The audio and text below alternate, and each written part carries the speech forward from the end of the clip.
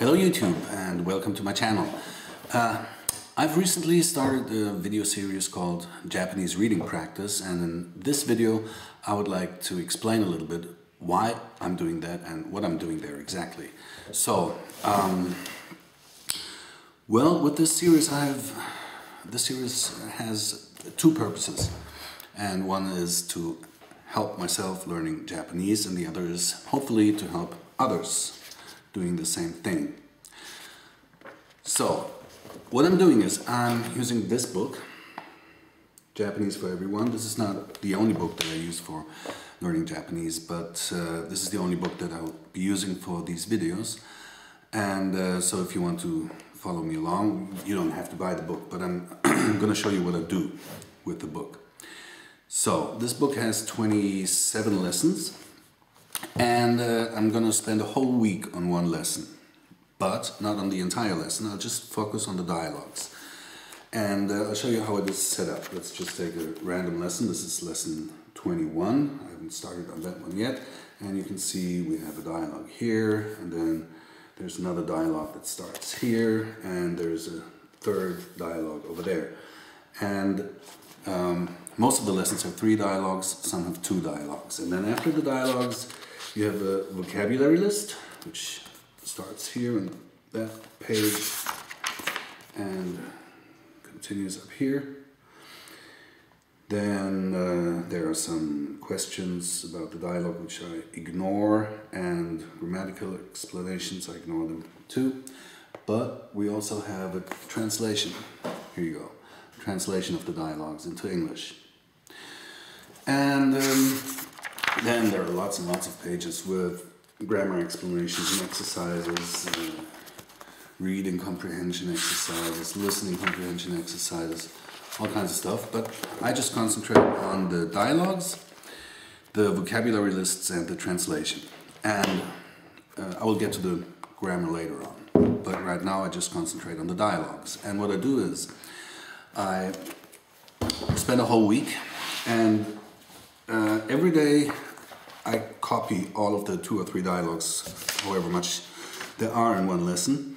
And as you can see, I copy them out, write them out by hand. So every day, 1 week, that's 7 times I copy out those dialogues. And that takes about, well, the first time I do it, it might take 45 minutes because I have to look up a lot of words that I don't know, and try to understand each sentence and every word. And but when I reach the end of the week, it just takes 20 minutes to do that. And I also listen to the audio, and while I'm doing that, read along with the text. And I'll do that twice a day.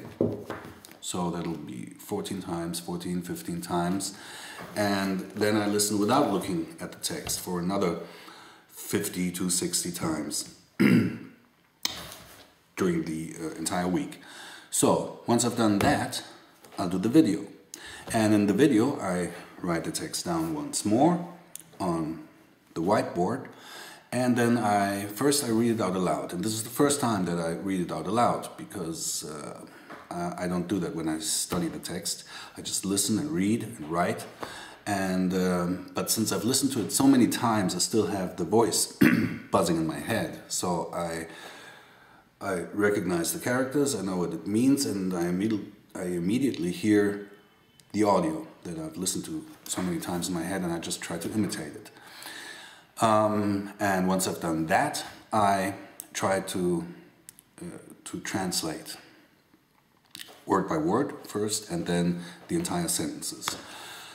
So, and then I put it up on YouTube for you to watch it, and I hope that a lot of people who are either native Japanese speakers or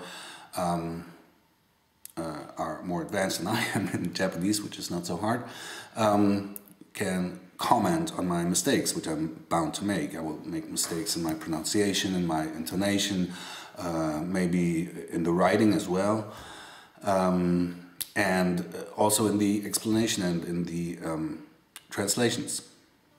of course I'm going to make mistakes there because I might not have internalized the grammar, or might translate some words in a wrong way. And so if you would like to comment, please do so, and that would help me very much. And if other people who are beginners of Japanese watch those videos, and they can see me explain that text and then look at the comments and see all the corrections that have been made, they could profit from that as well. So that's the reason why I'm making those videos.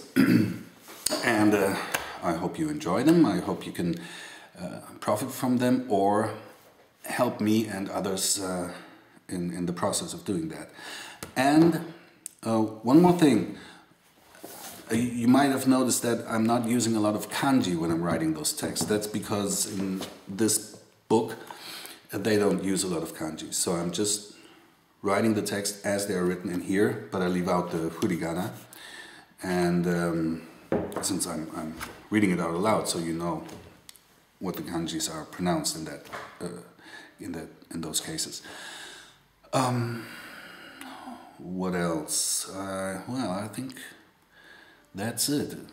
And as I've said before, I use other resources for learning Japanese, so if you want me to do a resource video or something, just tell me. I might do something like that in the future. But right now I'm concentrating on these videos, and well, I hope I can help other people, and I hope you can help me learning Japanese by commenting. Okay? Thank you very much. Bye-bye.